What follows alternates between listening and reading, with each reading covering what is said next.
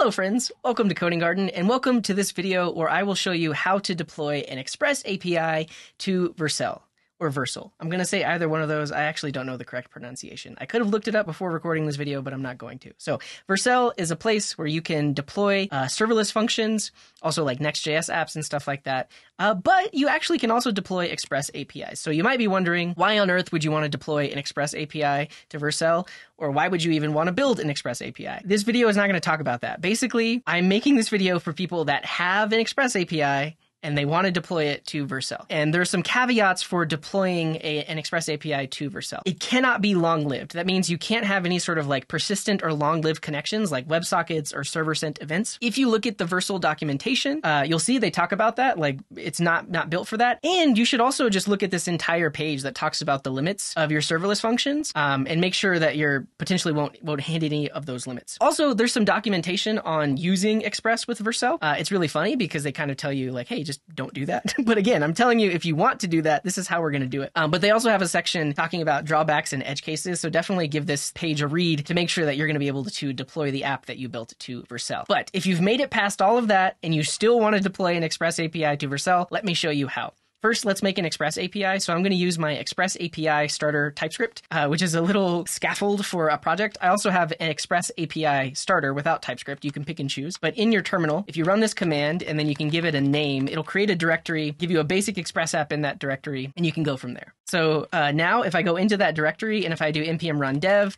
I will have myself a little Express API running on port 5000. It also comes built in with a nice little endpoint, API v1 emojis, and you get a list of emojis. It also has the homepage. So this is what we're going to attempt to deploy to Vercel. So the first thing you'll need to do is create a folder in here called API.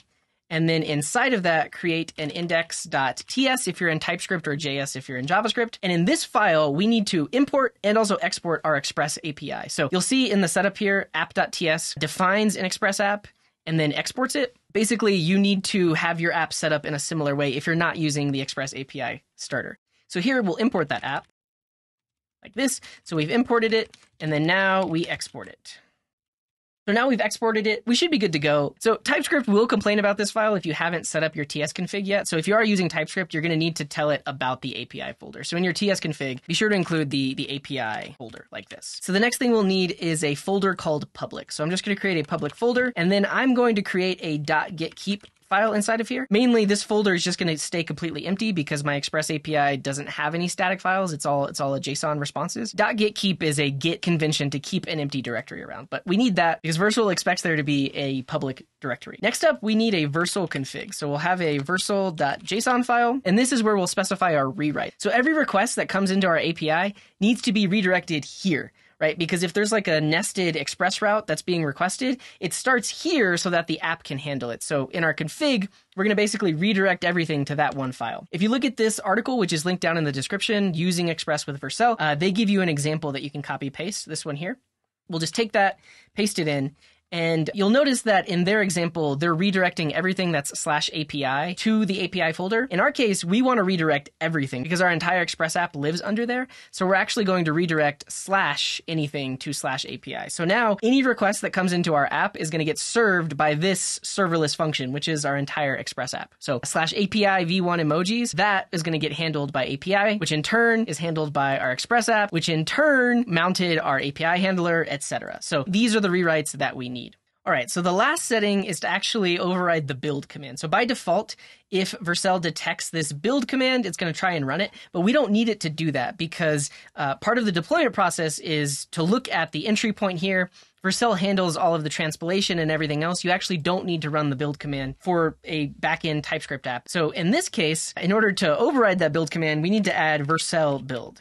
And this just needs to be a no-op. So I'm just going to echo hello. So Vercel is going to run this command, but I don't need it to run the TypeScript compiler. So whenever we deploy, this is the command that's going to run because we actually don't need everything else. So that should be it. Once you have all of those settings, we should be able to deploy and create the project from the command line. So from the command line, if I do Vercel --prod, I'll need to create a new project, choose my account, give it a name, and then just choose this directory. We can use all of the default settings, and this is that one setting I was specifically talking about. So because it sees that build command, it would try to run it on the server, but we don't want it to do that because we already have our entry point. So we're not going to modify these settings.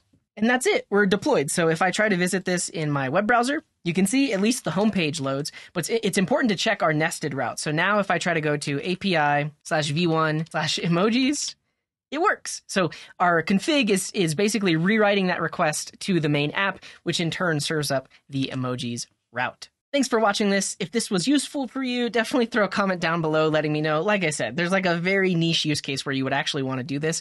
But if you do want to do this and you do it and it works, please let me know in the comments. Definitely check out reactroots.com. I currently have a course that teaches the basics of React and TypeScript. So if you want to learn more, you can visit reactroots.com. Also, if you visit coding.garden, it has the rest of my links to all of my stuff. I'm live on Twitch right now. So if you visit twitch.tv/codinggarden, you can watch live and participate and interact in the chat and stuff like that. But that's all I have for you. See you in the next one.